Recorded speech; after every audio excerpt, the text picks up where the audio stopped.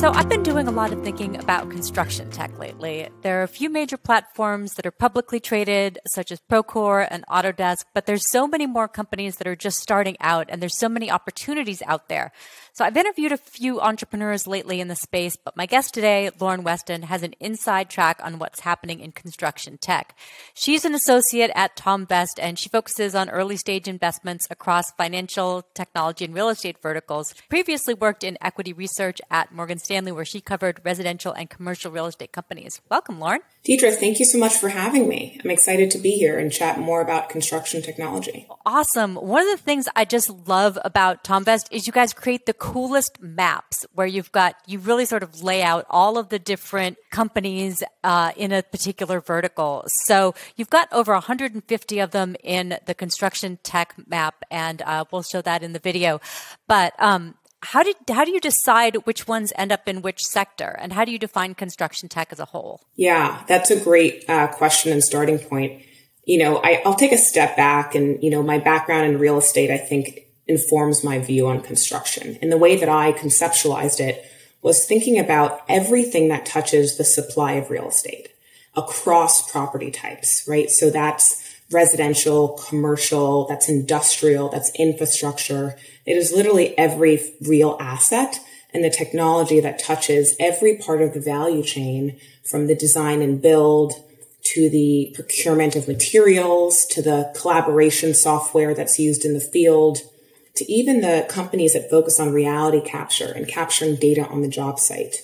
I think the other way to conceptualize construction technology is thinking about the horizontal platforms that are involved in the full life cycle of a project.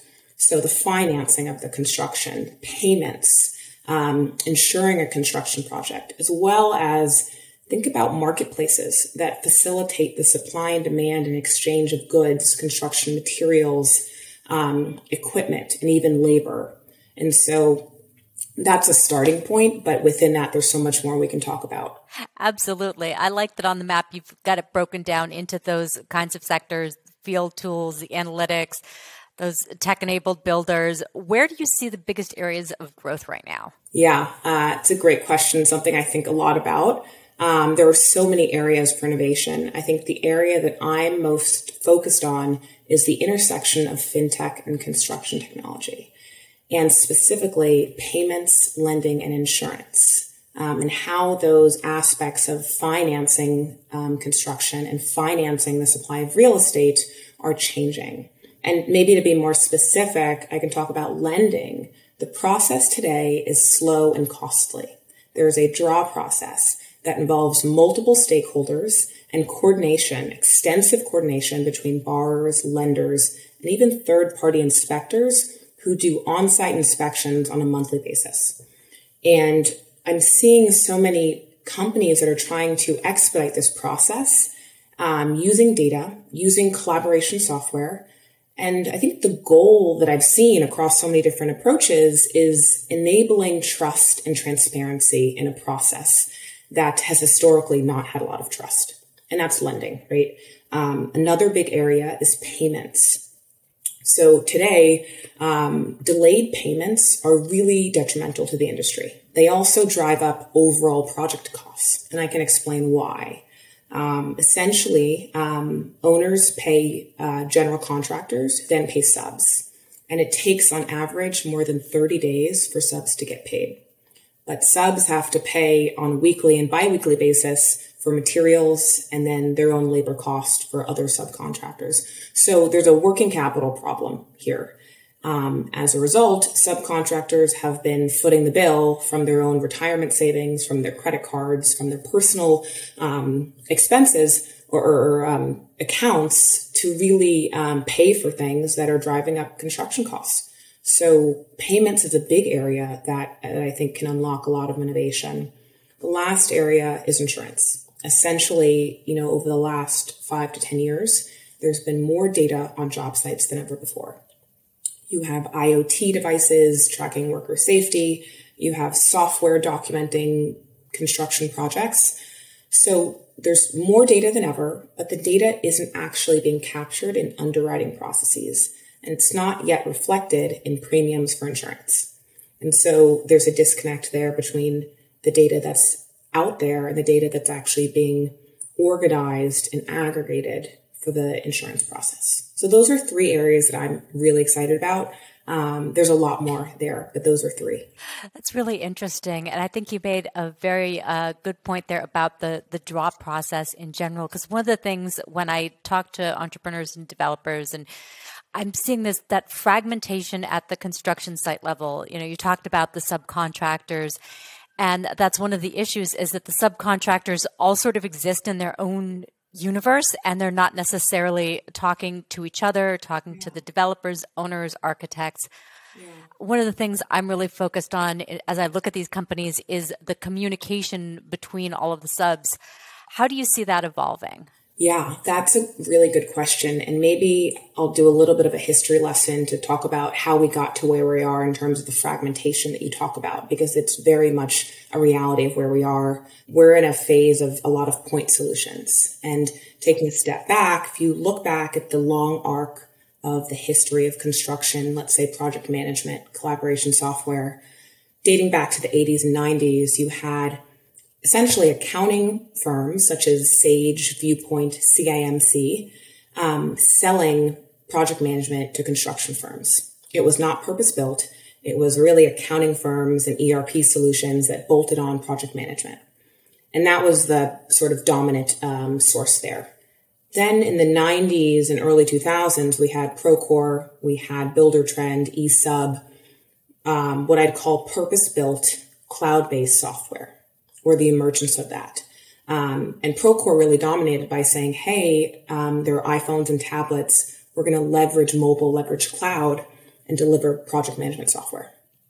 I'd say in the last 10 years, we've seen companies iterate on the back of Procore and Autodesk and focus on niche pain points that were either underutilized or underserved on the broader project management platforms. So you've seen companies like Brick, they're a startup focused on financial forecasting. You've seen companies focus on resource management. So managing and optimizing your labor, your materials, and your crews. You've seen companies focus on just pre-construction. And so I'd say we've moved from, on-premise project management software to cloud-based project management software to now cloud-based point solutions that focus on all the areas that weren't quite served before. And I think the goal and the focus for all the point solutions is to become platforms by engaging more stakeholders. So not just selling to subs, but now engaging the GCs and then ultimately engaging owners and becoming more of a platform from a point solution. And the way you do that is by engaging more stakeholders, as well as what I call becoming the system of record versus a system of engagement, which is maybe used once or twice a week or, on a really infrequent basis, but becoming the sort of de facto platform that ultimately replaces some of the legacy tools. Well, I've been thinking about that a lot lately, thinking about Procore and Autodesk. Neither one of them, I think, has become that default platform. Some of the companies kind of patch into those individual solutions that you mentioned. Do you feel like we're close to getting one, a platform to kind of rule them all? And do you think it would be Procore or Autodesk, or something that maybe doesn't even exist yet? Yeah, I think Procore and Autodesk are definitely large incumbents in the space. They've done phenomenally well. They both have their own origin stories. Autodesk really focused on the design and 3D modeling. They really excel there. Procore really emerged in the era of tablets and iPhones to say, here's a better way to communicate and collaborate. So they're different, but I think they both serve important roles in the industry. A lot of the companies that I'm seeing, startups, really need to engage and actually embed themselves and integrate with these dominant players, because they do have a lot of market share. So I think integrating and partnering is key. But I also think it's finding the areas that the behemoths don't want to do themselves. Find the pain points, whether it's financial forecasting and figuring out a way to better forecast project budgets and outcomes. Do it better than the incumbents. I think there's still so many opportunities for innovation, and really finding pain points that are either underutilized features of some of the big guys. So there's still plenty of room. So I wanted to talk to you about construction materials and the supply chain. We've been up and down with lumber this year, with steel. Apparently there was a resin shortage at one point. How does tech kind of help deal with the supply chain problems? Yeah, so supply chain has been, I think, a key focus this year, given all the disruptions. It's impacted project schedules, project costs, and everything. I think I'm really excited about the opportunity to really embed financial services. And I say that because there's an opportunity to embed supply chain financing for subcontractors and really engaging them in suppliers and even payments. And so I think 2020 sort of shocked the system, but there's a ton of opportunity. I think people are more focused on platforms that really serve subcontractors and helping them procure materials. Because at the end of the day, it's their responsibility to get the materials and the labor on site. And that's a big task. And so I think there's more focus than ever, given the disruption, as well as this broader theme of embedding fintech into platforms is going to be monumental for supply chain companies that have had increased attention this year.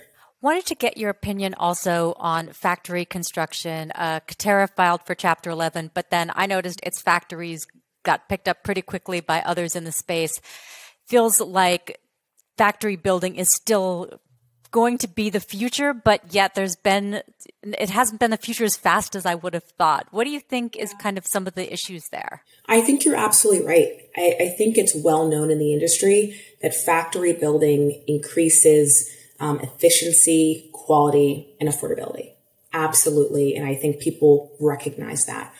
We still struggle with an adoption and scalability problem, right? So stick built is still the dominant way that we consume and deliver housing and building. The two things that come to mind in terms of some of the challenges that factory built construction faces are twofold. One, actual delivery and transportation to on-site, as well as financing. And I can talk a little bit about that. So when you build in a factory, you have to be mindful of the design, because design is now front loaded. And so I think designing to build in a factory, but also designing to have it be transported to on-site, which is sort of even harder in dense urban areas. It can be costly. It can be prohibitively costly, and it can be challenging to navigate the logistical challenges of physical delivery. I think that's sort of a key focus as to sort of how you think about where the factories are relative to the on-site. The second thing is financing. And I think about factory built versus site built. When you build on site, the draw process is a monthly process where lenders disperse payment based on percentage of completed milestones. On site, that is front loaded, and lenders have to get comfortable with larger upfront costs given the nature of the expenses and the production that is front loaded when you build in a factory. And so there's a little bit of lenders getting comfortable with that risk, with that new risk and perception of risk, and developing a more, I think, robust financing vehicle in motion for factory built housing and construction more broadly. Well, that's really interesting. I hadn't necessarily thought of it that way, but you're absolutely right. We're so wired into that draw process that that's always the way it works. But with factory built, you've got the factory portion, and then you've got that installing portion, and the process kind of exists on those two ends of the spectrum. That's really interesting. Yeah. Let's talk about ESG and green. So I think people are very interested right now in monitoring energy, water, things like that. Construction waste, certainly. We keep hearing those statistics on construction waste. Are you looking at any companies that are tracking those sort of things? Yeah, ESG is critical to real estate and construction, considering the fact that the built environment, meaning the operation of buildings as well as the construction of buildings, represents 40% of CO2 emissions globally. So it is critical. It is top of mind. When at Thomvest, we are focused on construction and real estate. I'd say our interest is really that intersection of finance and construction, so payments and lending and insurance. And ESG is involved in all of that, but I'd say that the specific areas of environment, social, and governance, and the emphasis on one of those areas will, differ depending on the particular investment. But I'd say, given the focus on the built environment and how much it contributes to emissions, I think everyone is focused on this in the industry, and it is top of mind. I think when you think about finance and payments, it's really the S, thinking about who's impacted. How are we paying subs faster? How are we getting payments to people in the right hands in a compliant, safe way? So there are ways to think about ESG, even from the fintech and construction tech perspective. Are things like decentralized finance and cryptocurrency having any impact on construction finance, or is that still pretty fringe? I think it's pretty early, but I wouldn't be surprised at the innovation that's coming the way to the sort of built environment. I think the built environment and prop tech and construction tech, I like to say is, prop tech's maybe 3 to 5 years behind fintech, and construction tech is right behind that. And so the innovation will come, particularly in payments and lending. It's interesting that you made that distinction between prop tech and construction tech. Do you feel like investors are more interested in prop tech because they finally got comfortable with it? It seemed like for years nobody was comfortable with prop tech. Now they're all in on prop tech, but is construction tech kind of lagging behind that? I think so. And I think it starts with, consumer facing technologies. So thinking about prop tech as it relates to home ownership and home buyers and aiding that process. And then it goes more into commercial. And then construction will follow, given it's sort of the least consumer facing part of the prop tech world, as well as it's sort of the supply of the real estate chain. So that's how I think about the trend and wave of technology in terms of the cadence from, the most consumer facing to sort of the back office, if you will. That makes sense. So I interviewed Lauren Lake and Mallory Brody from Bridget recently. I know that's one of the companies on your map. They do workforce management. With them, I talked about how there aren't a lot of women on the construction side of real estate, either on the tech side or on the on-site side as well. What are you seeing, and do you think that's starting to change to some extent? I've had the pleasure of getting to know both Lauren and Mallory, and I think super highly of them. I'm impressed by what they've been building at Bridget, and I think they actually have really pioneered sort of a model in this space around building a team and building, a culture that's really strong, and a culture that brings in people that don't necessarily have construction backgrounds, but can build a team well and can learn how to solve problems in this industry. And so I commend them for the work they've done, because I think that's exactly the way you bring in more women and more people who don't necessarily have this sort of specific experience. But when you can look at someone and look at their future potential, their aptitude, and their ability to solve hard problems, and bring them in from their various backgrounds, I think that's exactly the way you bring in more people into an industry that hasn't had sort of a ton of diverse faces and thoughts. That's true. So you've got 150 companies on that map. Is there any aspect of construction that you feel like hasn't been covered by any startups yet? Yeah, it's a good question. I mean, I think there's been so much, and I think I go back to over the last 5 to 10 years, there's more data, there are more platforms, more point solutions than ever. I'm really excited about the companies that are now taking all of the data and integrating it, orchestrating the data, and having it actually deliver on financial outcomes. So reducing the cost of financing, reducing the number of days it takes to get paid, and better reflecting risk among workers on site as well as overall projects. And I think we're still trying to actually deliver on those tangible outcomes. I think there's a lot that's working towards that goal. But to the extent that companies can help sort of not add to the noise, but actually simplify all of the data, IoT and tech that's sort of been dispersed into the industry, from more funding, from the venture side to strategics. I think it's all great. But now we need to sort of focus a little bit more and deliver on those outcomes. Excellent. So thank you so much for this. As we wrap up, you have it's clear that you have a very sort of focused approach to a very specific area. I'm curious how you got into this particular niche and what do you love about it? Well, I love that real estate and construction touches everyone. And, it touches, it's the built environment. It's the spaces that we live in, we grow up in, we inhabit. I think of housing and, I tend to believe that housing and the access to decent housing is a fundamental human right. And so that excites me. And the fact that technology can make it better, make it more efficient, reduce the cost is powerful. And so that's what excites me about real estate construction, the supply of real estate. And I feel, honored that I have the, privilege to get to speak to people who are building and innovating every day. So that's been my focus and sort of the reason why it's been just fun for me to sort of work in this space. I love it. Well, thank you so much for your time today. For listeners, you can find Lauren's work at thomvest.com. Stay well and stay invested. Thank you. Thanks, Deidre. This is fun.